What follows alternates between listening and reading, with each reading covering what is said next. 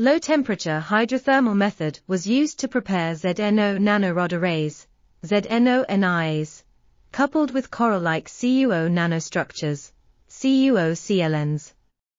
Self-powered UV photodetectors, PDs, based on ZnO NIs as CuO-CLNs, a p-GaN heterostructure, were fabricated via a direct contact method.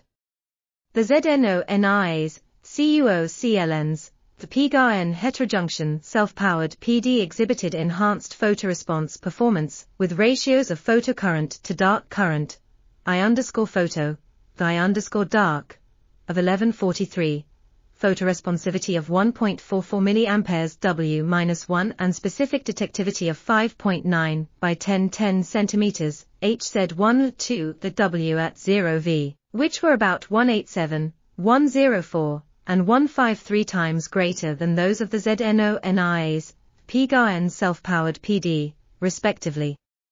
The enhanced photoresponse performance was attributed to the energy band diagram.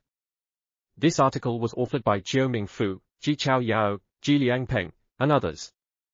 We are RTCLTV, links in the description below.